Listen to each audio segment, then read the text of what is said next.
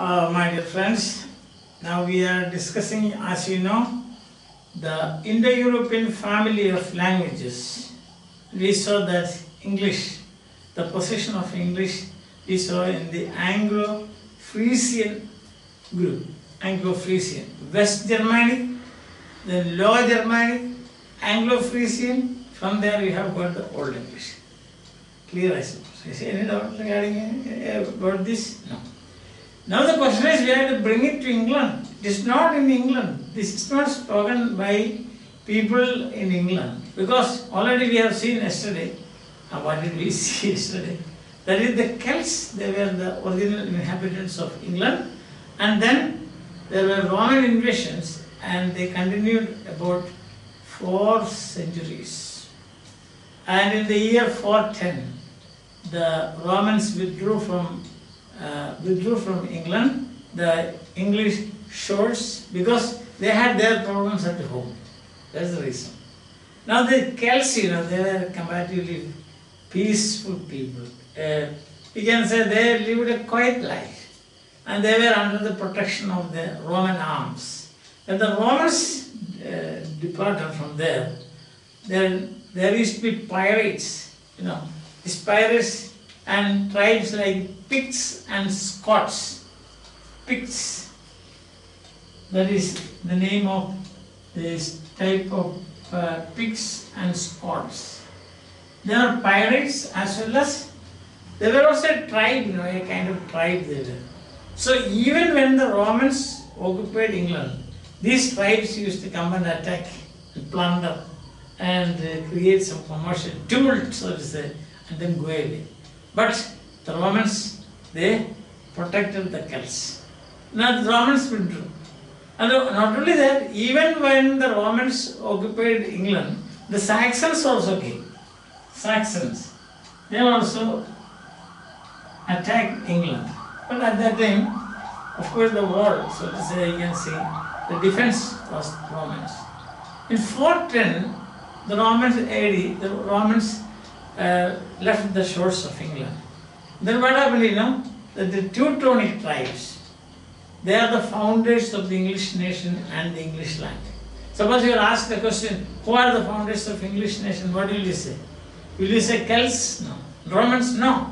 So Teutonic tribes. And there were 3 tribes. They were, there is a cover name given to them. That is Teutons. Teutons. That is the name. There are 3 tribes. That is Jutes, Angles, and Saxons. These were the tribes, Saxons. Jutes, Angles, and Saxons. The whole, they started their invasion, began invading the island. Now, the whole thing is shrouded in mystery or obscurity. All what we know is about the account given by the Venerable Bede, B-E-D, very important person in the Old English period. Bede, the Venerable Bede, a monk who wrote the history, the ecclesiastical history of the English people. Very important title here, ecclesiastical. Ecclesiastical means church. Ecclesia means church. Ecclesiastical history of the English people. This is the title of the book. That is by Venerable Bede.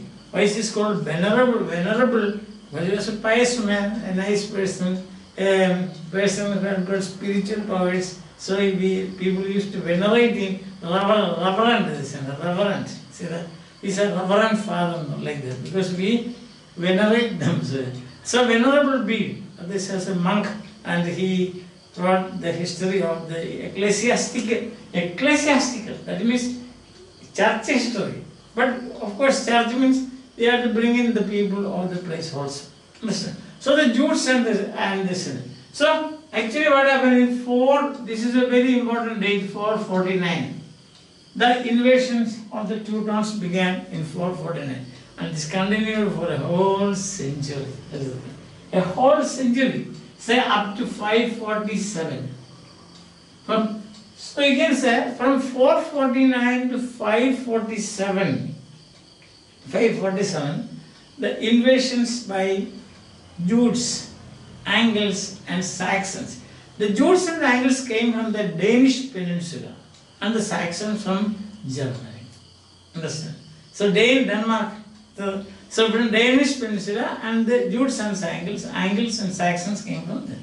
Now Saxons, as I already told you, even in 4th century, that is at the time when the Romans were occupied England, they used to come. They used to come and fight with these people and carry away valuable things, and they wouldn't settle there. But what happened is that after this, the attack by the Picts and the Scots continued, and what to do? When you are unable to protect yourself, what will happen is you will take somebody else's help. So the leader of the Celts, his name was Vortigern, V-O-R-T-I-G-E-R-N, Vortigern. He asked the Saxons, warrior-like people, so Jutes, so to say, they were the first people he requested. He said, please come here and help us, because we are fed up with these attacks by the frequent attacks by Picts and Scots. So they came, but what happened is that they protected the Celts. At the same time, they forcefully settled in England. They forcefully settled in England, pushed the Celts to the hilly areas, to Scotland and Ireland, to the border areas. Understand that? And the mainland, they settled down. Then the waves of invasion. Angles came, and then Saxons also came. That is 410, that is, I told you, 449 to 547. That's almost a century.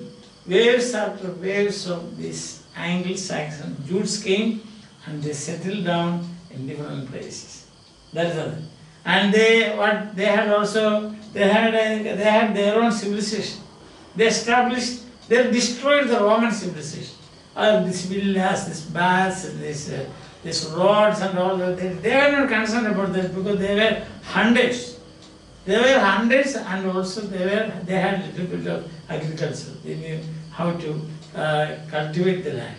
And then these people mainly, they were the invading tribes. They were invading tribes. So they came and settled down there. This was not like the Picts and the Scots. The Picts and the Scots would come and then hit and run. But the Saxons, Jutes and Angles, they were not like that. So they settled down there. Understand?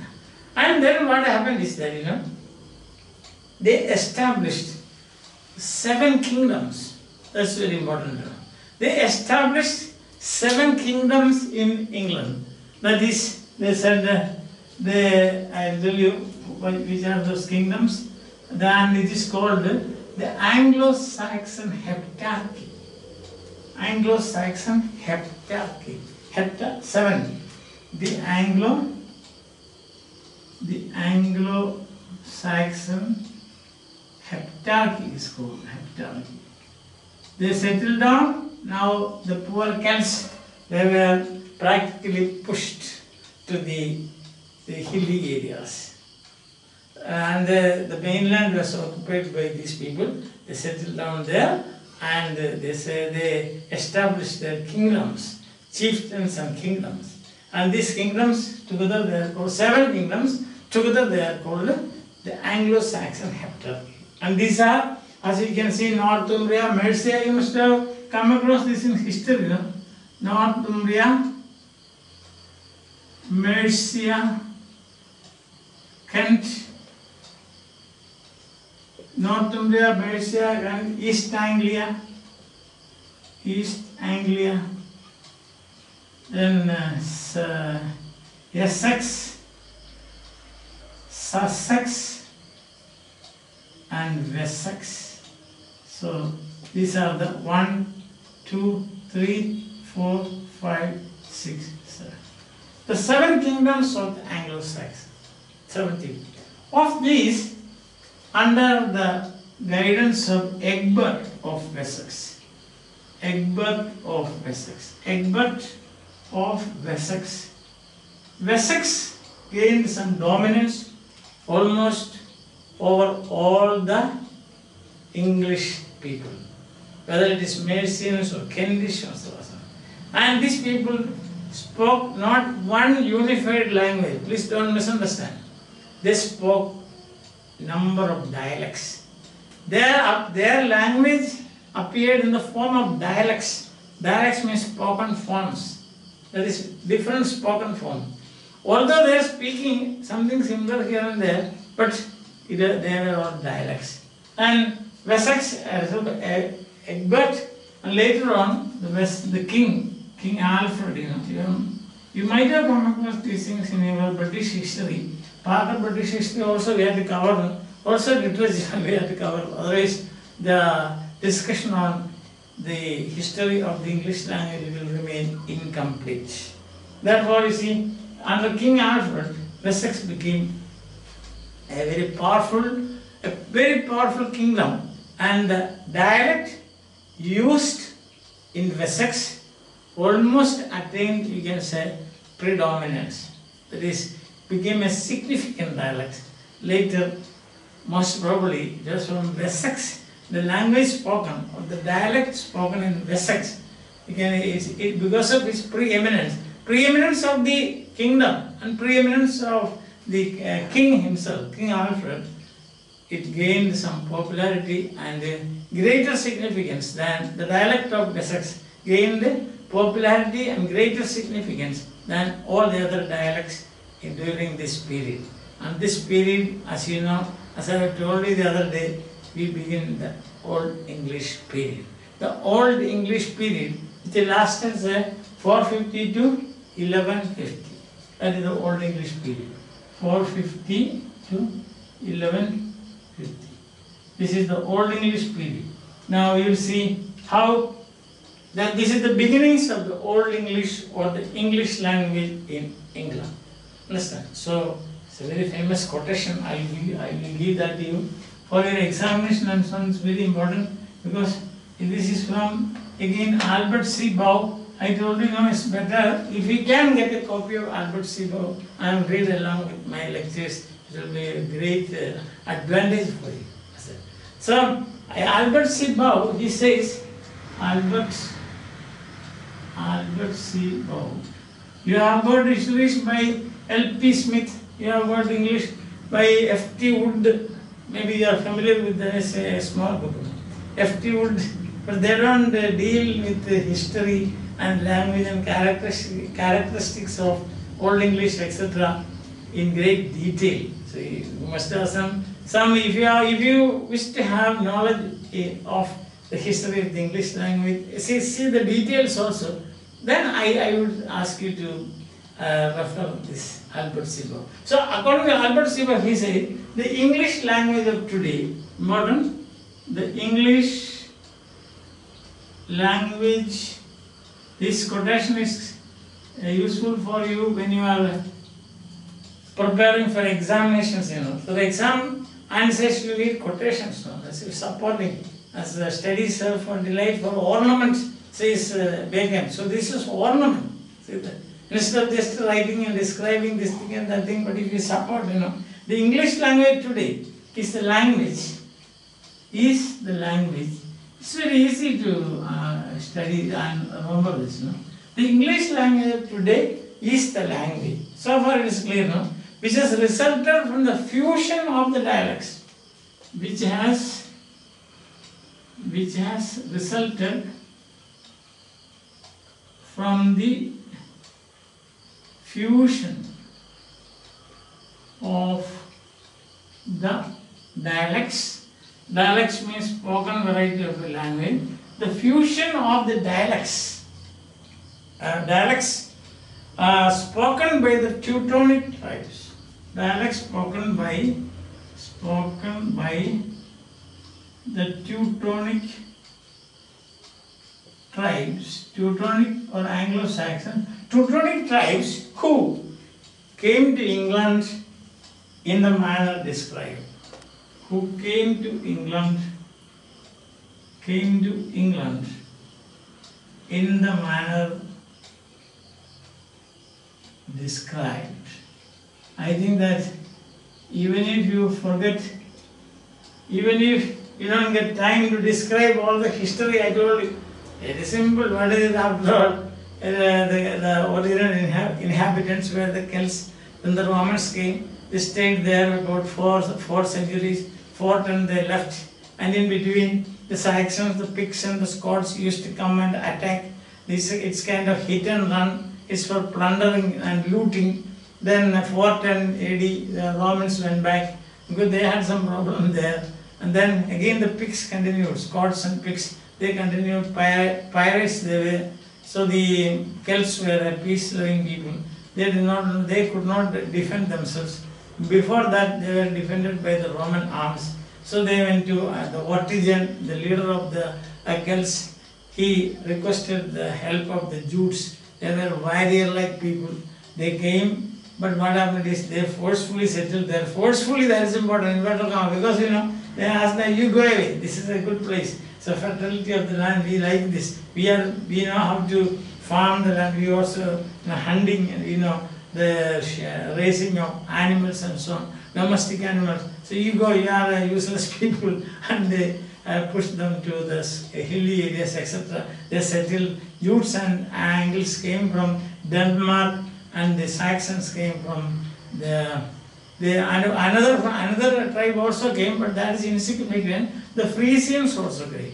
So you can say 4 tribes. So Jutes, Angles came from Denmark, then from Germany, Saxons came, and then Frisians also.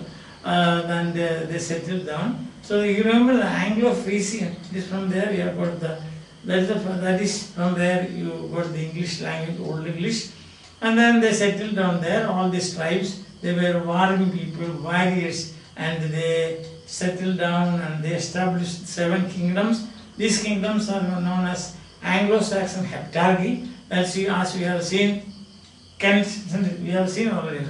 Northumbria, Mercia, Kent, then East Anglia, then Essex, Wessex, Sussex.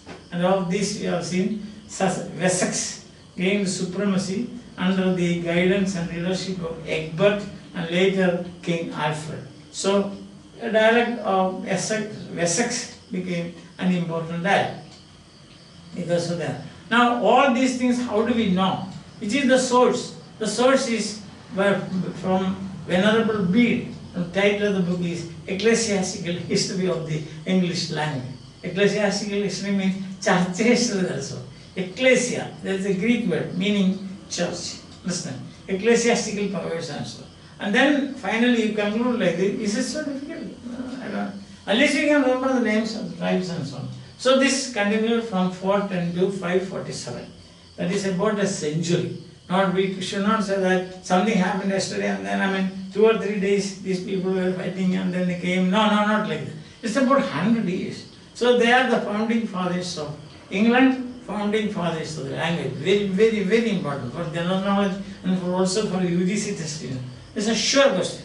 Who are the founding fathers of England and the founding fathers of the English language? And you say the Anglo-Saxon Jutes. Frisians, insignificant. So finally you can conclude your essay like this. Essay or short note. If it is short note, you have to cut short. Anyway, you should not forget to write this quotation. That is, the English language is, the English language of today is one word is missing. The English language of today. The English language of today is the language which has resulted from the fusion of the dialects. These people did not speak a standard language, dialects. So fusion of the dialects spoken by the Teutonic tribes, that is Anglo-Saxons and Jutes, or Jutes, Angles and Saxons, who came to England in the manner described. So very, very important quotation. You must, because this is the foundation of English, foundation of England, and foundation of everything that we see, we read, we study, the literature, English literature. Understand? Yes. And therefore you can say, This is a key sentence, a very important sentence. I hope that you will have written this down in your book and you can remember this, because this kind of, when you read this, you will have a flashback.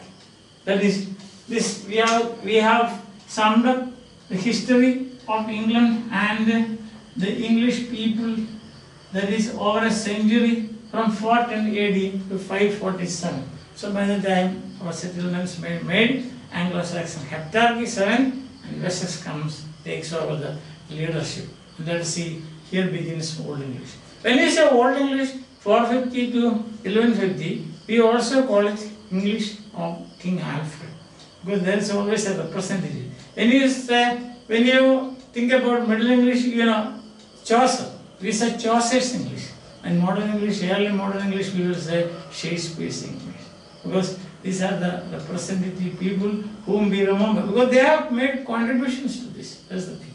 Understand? I think it's clear. Now, Indo-European family, if you see where is the position of England, Indo-European, then you have got Western branch, you have got Germanic branch. From Germany you have West Germanic. West Germanic you have got Low Germanic. And from Low Germanic you have got Anglo-Frisian, and Anglo-Frisian you have got English. Understand? So now we have brought English to England. We have founded the language.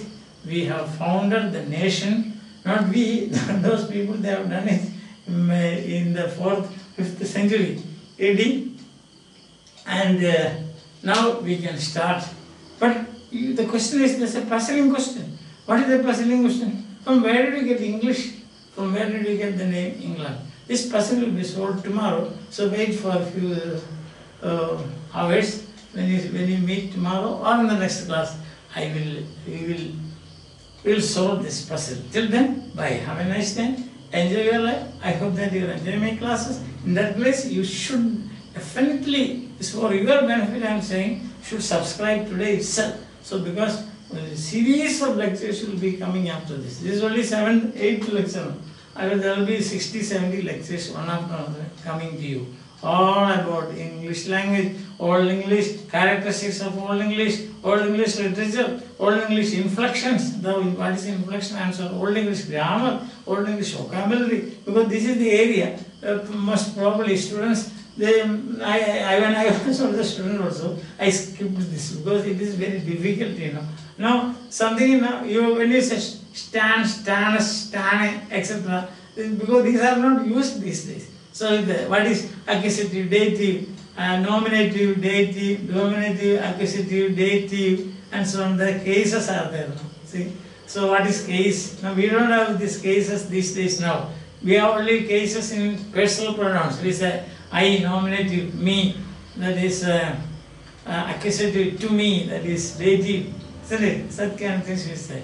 But what are these things, etc. will be explained to you in detail, in great detail. Therefore, kindly, my dear students, please, as early as possible, but today itself, you subscribe to my channel. It's going to be very useful to you, not because I am taking the class, but I am going into details. See, ablaut, umlaut, and so on and so on. You know these things, but you will together explain and understand. Therefore, bye for the time being.